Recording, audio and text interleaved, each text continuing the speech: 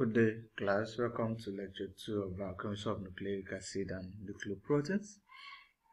So, in our previous class, we talked about the nucleoproteins, how they are formed, their definition, their absorption.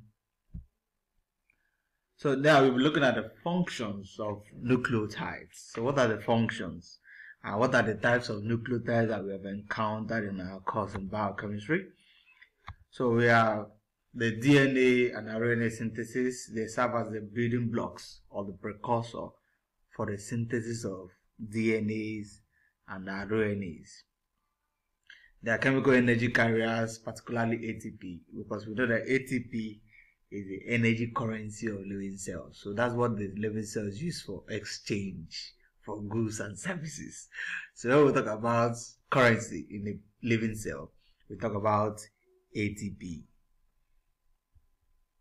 So we also look at the coenzymes. They actually act as coenzymes too in the nicotinamide adenine dinucleotide plus. So that NAD plus means it is the oxidized form of that coenzyme. FAD is flavin adenine dinucleotide, and we have the coenzyme. They serve as a component of these coenzymes. So ATP, ADP, and AIP may function as allosteric regulators and participate in regulation of many metabolic pathways. When we say allosteric regulators, we have enzymes, or let's say proteins, that behave allosterically. So when we say allos, it means that we have other sites than the active site. So if we say an enzyme is an allosteric enzyme, we mean that that enzyme have both catalytic sites and the regulatory site, such that the binding of an effector to the regulatory site will alter the activities of the enzyme or will affect the conformation on the active site of the enzyme. So they can serve as regulators to either increase or decrease the activities of these enzymes or protein. So they act in, they also participate in regulation of metabolic pathways. So ATP is involved in covalent modification of enzymes. So when we say covalent modification of enzymes, we will say, for example, the glycogen synthase or glycogen phosphorylase that are either activated or deactivated upon phosphorylation. So what they use for phosphorylation is the ATP. For example, the conversion of glucose to glucose 6-phosphate, which is catalyzed by hexokinase. That particular step in glycolysis requires ATP. So the phosphate group is removed from the ATP to phosphorylate glucose to form glucose 6-phosphate, while the living product becomes the ADP, which is adenosine diphosphate. That means one ATP has actually been removed. And the ratio, the ATP-ADP ratio, also give an implication of the energy level in a cell. So we have the cyclic AMP and the cyclic GMP, which are second messengers in cellular metabolism.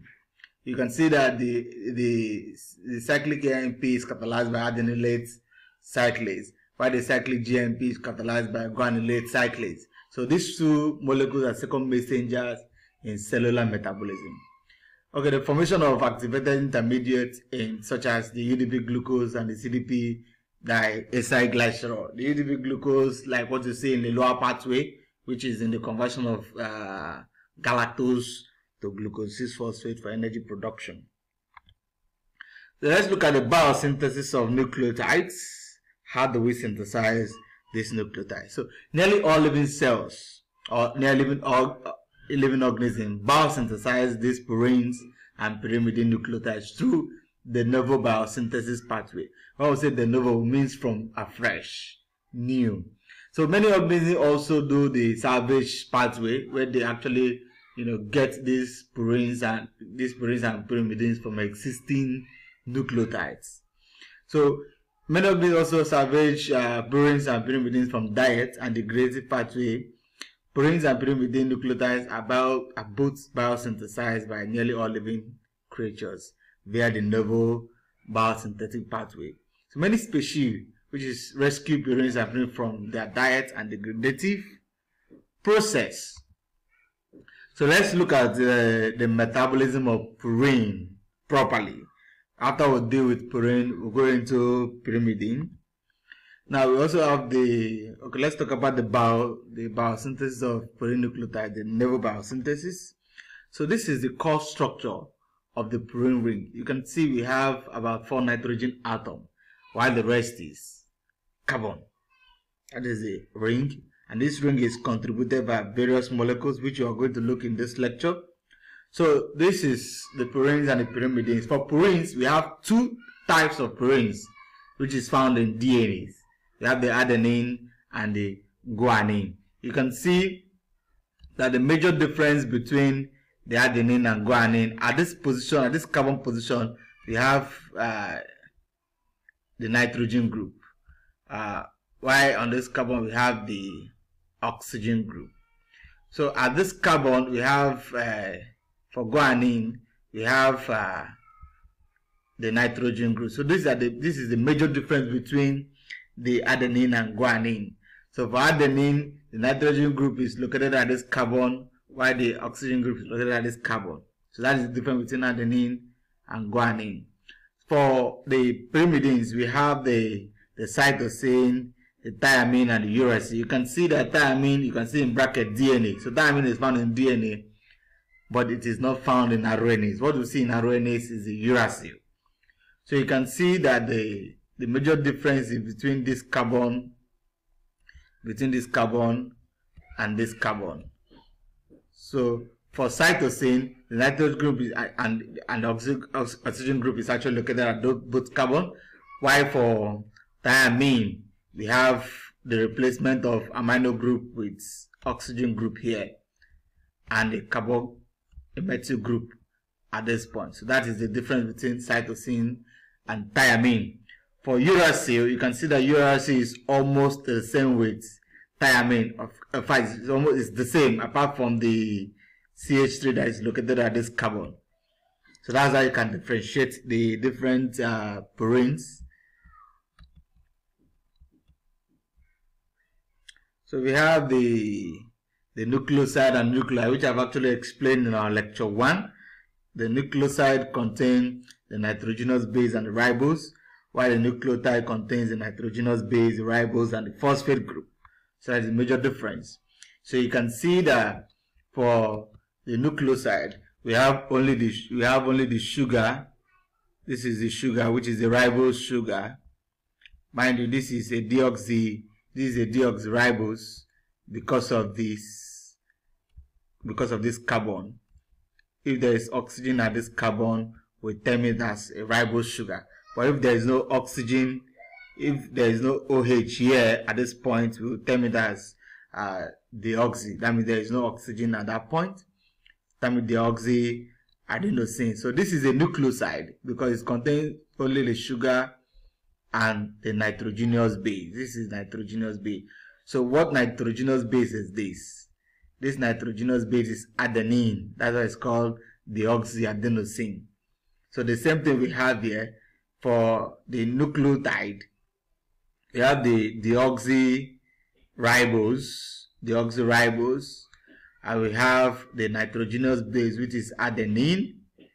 So if adenine is found with the ribose sugar, it is called, the end name is osine, adenosine. If it is a guanine, it will be called guanosine. It will end with osine. That's one of the nomenclature for the purines. We'll also get to the nomenclature of pyrimidines. So you can see that the phosphate group is attached here. You can see there are 3 phosphate group here. There are 3 phosphate group here. The first phosphate, the second one, and the third one. So that is why we call it adenosine triphosphate. So this is a nucleotide. Even though it is only 1 phosphate, it is still a nucleotide. But this is these 3 phosphate groups, so it is adenosine triphosphate. If we have only two phosphate, it will be termed adenosine diphosphate. Adenosine diphosphate. If it is 1, we'll say it's adenosine. If it is only one phosphate group, we'll say it is adenosine monophosphate. Now you can see the 5' that is written here. It's that deoxyadenosine 5' triphosphate. The 5' is because the phosphate group is attached to the 5th carbon of the sugar. This is the 5th carbon of the ribose sugar. So if the phosphate group is attached here, it is called the 5'. If the phosphate group is attached at this point, we'll say it is adenosine 3' triphosphate or 3' diphosphate or 3' monophosphate. If the phosphate group is attached at this 3 carbon. So this is carbon 2, carbon 3, carbon 4, and carbon 5. So if the phosphate group is attached to carbon 5, it is 5'. If it is attached to carbon 3, it is 3'. That is why the DNA is from 5' to 3', or from 3' to 5'. So that actually connects the individual nucleotide that makes up the DNAs or the RNAs. So we have the nucleotides as the building blocks of nucleic acid. So let's look at the structure of the nucleotides. So which we have actually defined in our previous slide.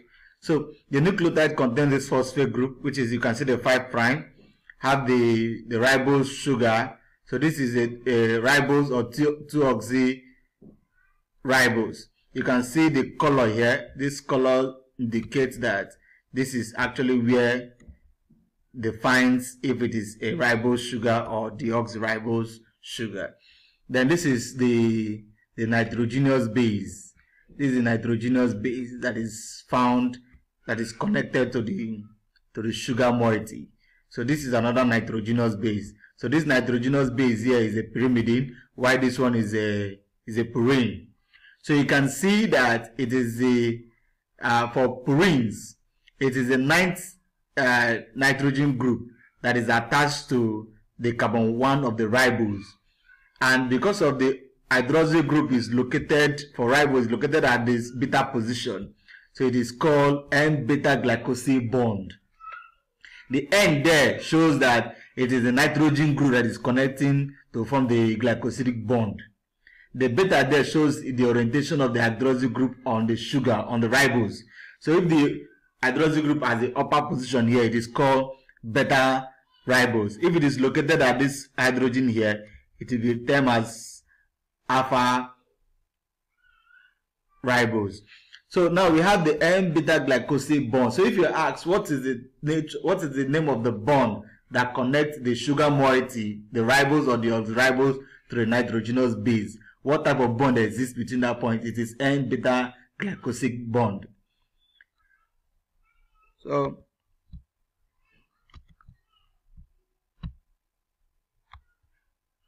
So we have the novel biosynthesis of purine. So this is the main synthetic pathway. We have the biosynthesis of nucleotide begins very new with the use of small metabolic precursors as the raw material. So we have the amino acids, the ribose, ribose 5-phosphate. We have some of the 1-carbon moieties like N-formyl. So we have the salvage pathway. This the synthesis of the nucleotide by the recycle of the free nitrogen base or the nucleoside released from nucleic acid breakdown. This is important to the brain because studies have shown that brain cells do not divide.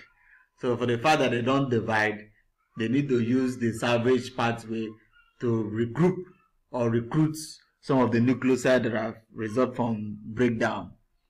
So we have the de novo biosynthesis of purine nucleotides. The site of purine nucleoside is actually the cytosol in the liver, or to small extent in the small intestine and the thymus. So in all humans, we have the necessary enzyme to synthesize the purine. So we don't need from external source for purine synthesis. Our body can actually survive without external source for purines. So we have the human brain, that's the novel biosynthesis occurs in most cell cytosol of the except the human brain, the polymorphonucleosides, and the erythrocytes. Because of these cells do not undergo mitotic cell division. So because of their undefined nuclear activities, these cells do not undergo de novo biosynthesis. They undergo the salvage pathway to salvage any damaged nucleotide or any repair mechanism. So requirements for de novo biosynthesis of purine nucleotides. So we have the purines are synthesized using the ribose 5-phosphates as the starting material. Step by step, we have the 5-phosphoriboxyl 1-pyrophosphate as an active donor of the ribose 5-phosphate. So we call it the PROPP when we're in school. So the purine ring is synthesized by a series of biochemical reactions that add the carbon or nitrogen atoms to a preformed ribose 5-phosphate. So the ribose 5-phosphate is synthesized as part of the hexose monophosphate shunt or the hexose monophosphate pathway. We also call it the pentose phosphate pathway. Remember, the pathway is divided into the oxidative phase and the non-oxidative phase. That step, okay, we were taught that the pathway has two primary functions. One, the synthesis of ribose sugar or pentose sugar for nucleic acid biosynthesis, which I'm going to look at in this our current lecture. Two, the production of NADPH for reductive biosynthesis. So that NADPH is actually used for synthesis of fats, cholesterol, or for other cellular activities. So let's look at the brief of the hexose monophosphate shunt or the pentose phosphate pathway. So you can see glucose is converted to glucose 6-phosphate. The glucose 6-phosphate enters through the distance to be catalyzed by glucose 6-phosphate dehydrogenase that converts the glucose 6-phosphate to phosphogluconolactone. So but here you'll be looking at this glucose 6-phosphates or the fructose 6-phosphates can produce in the pentose in a non-enzymatic or non-oxidative pathway of the pentose phosphate or the hexose monophosphate shunt. You can see here glyceraldehyde 3-phosphate is acted upon by transketolase. So this TK is transketolase. So acted upon by transketolase. You can see this is a 3-carbon moiety, glyceraldehyde 3-phosphate, is joined together by a 6-carbon fructose 6-phosphate or glucose 6-phosphate to produce. If you look at what is the number of carbon in glucose, 6 carbon. What is the number of carbon in glyceraldehyde 3-phosphate? 3 carbon. So 6 plus 3 will give us 9. So you can see the product here, which is cellulose 5-phosphate and erythrose 4-phosphate. So you can see erythrose is a 5-carbon sugar. Erythrose is a 5-carbon sugar, while cellulose is a erythrose is a 4-carbon sugar, while cellulose is a 5-carbon sugar. So you can see that the cellulose is a ketose sugar. So what is a ketose sugar? These are the little things that you should know. A ketose sugar, in the nomenclature of ketose sugar, we use the word ulose, ulose, xylulose, ribulose, maybe ribulose, but fructose is an exception to that rule, even though fructose is a ketose sugar. So the enzyme that acts on this is a transketolase. It will produce the 5-carbon cellulose and 4-carbon erythrose. So the 5-carbon cellulose, which is an epimer of ribulose 5-phosphate. So the ribulose 5-phosphate epimerase, because the word epimerase shows that cellulose and ribulose are epimers. So what are epimers? Epimers are two molecules that are almost identical in structure or let me not say identical in structure, let's say they differ at only a specific carbon atom. Only at a specific carbon atom. If it is more than one carbon atom, you can refer them as isomers. But if it is at only one carbon, that is only at one carbon atom, the orientation of the functional group they differ. We'll say they are epimers.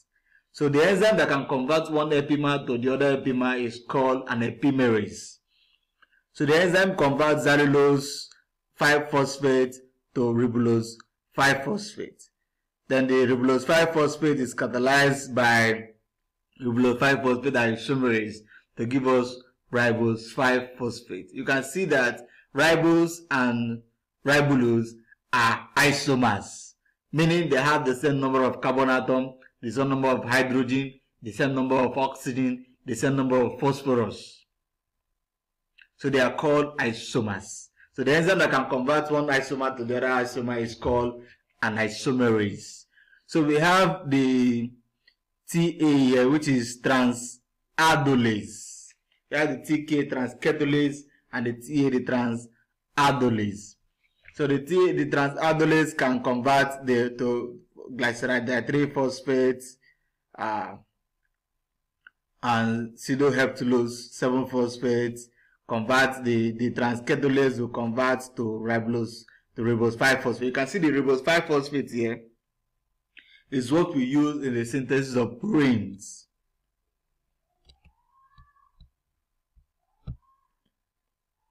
So conversion of the ribose 5-phosphate to phosphoribosyl pyrophosphate.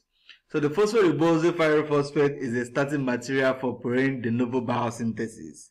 And this is formed from ribose 5-phosphate. So the pentose sugar is always a ribose, which may be reduced to deoxyribose after nucleotide synthesis is complete. So in the beginning of the process, what we have there is ribose sugar. But in the end of when it is complete, that is only when we cannot convert it to deoxyribose if we are interested in synthesizing the DNA. If we are interested in synthesizing the RNA, we will leave it as the ribose sugar. So the 5-phosphoribosyl 1-pyrophosphate is also involved in the synthesis of pyrimidine nucleotide, which is also the NAD+ and the histidine biosynthesis. So you can see in this structure here, you can see that the PI means inorganic phosphate. That means the phosphate group is not coming from an organic material like ATP. It is coming as inorganic. It is coming on its own without attached to any molecule. So you can see this is ribose 5-phosphate because the phosphate group is attached to the 5th carbon. So it is ribose 5-phosphate. So the activator, so this is the phosphate group. Now the enzyme that converts the ribose 5-phosphate to 5-phosphoribosyl 1-pyrophosphate is called the 5-phosphoribosyl 1-pyrophosphate synthetase. The reason why it is called synthetase, note, there are synthase, there are enzymes that are called synthase, there are enzymes that are called synthetase. The enzymes that are called synthase do not require ATP for their activity, while the synthetase requires ATP for their activity. So whenever you see an enzyme named synthetase, know that ATP is involved. If it is synthase, know that ATP is not involved in that biosynthetic process. So this enzyme requires magnesium as a cofactor. So now you can see that the ATP is hydrolyzed to AMP. Now, how many phosphate do we have in ATP? How many phosphate do we have in AMP? In AMP, we have 1 phosphate. In ATP, we have 2 phosphates. So you can see in this process, that there are 2 phosphate groups that is removed from the ATP. That is why we are having the product as AMP. So 2 phosphate groups have been removed, and the 2 phosphate group is attached to the carbon 1. You can see this is the carbon 1. It's attached to the carbon 1 of ribose 5-phosphate. So that is why it's called, this is 5-phospho because of the phosphate group. Then this is riboxyl Then because of these two phosphate groups is attached together to each other, it is called a pyrophosphate. So, and because they are attached to the carbon 1, that's why I say 1 pyrophosphate. So it is 5-phosphoribroxyl 1 pyrophosphate. De novo biosynthesis of purine nucleotide means a very little synthesis using a raw material such as the phosphoribroxyl, the amino acids, the glycine, the glutamine. This is glutamine. This is glutamine. If it is GLU, it is glutamate. This is glycine. This is aspartic acid or aspartate, as the case may be. This is 1 carbon unit and carbon dioxide. So these are the starting material. These are the raw material rather that is used in the de novo biosynthesis of purine. So if you ask what are what are the raw material that are used in synthesis or de novo synthesis biosynthesis of purines, you can talk about the phosphoribroxyl, the amino acid, glycine, glutamine, and aspartic acid, 1 carbon unit, and CO2. So nitrogen and carbon source of purine ring biosynthesis. So in 1948, John Buchanan traced the source of all the 9 atoms of purine ring, and he found out that the nitrogen in carbon 1, the position 1 is contributed, the nitrogen in position 1 is contributed by aspartic acid, which is an amino acid. The nitrogen in carbon 3 and 9 is contributed by glutamine. The carbon in carbon 2 and 8 is contributed by N10 formyl tetrahydrofolate, that's THF, which is the 1 carbon unit you saw in the previous slide. The carbon 4, carbon 5, and nitrogen 7 is contributed by glycine, while the carbon 6 is contributed by CO2. So these are the element source of purine which we just described. You can see the aspartate. You can see this nitrogen is contributed by aspartate. This carbon is contributed by N10 formyl tetrahydrofolate, which is a 1 carbon unit.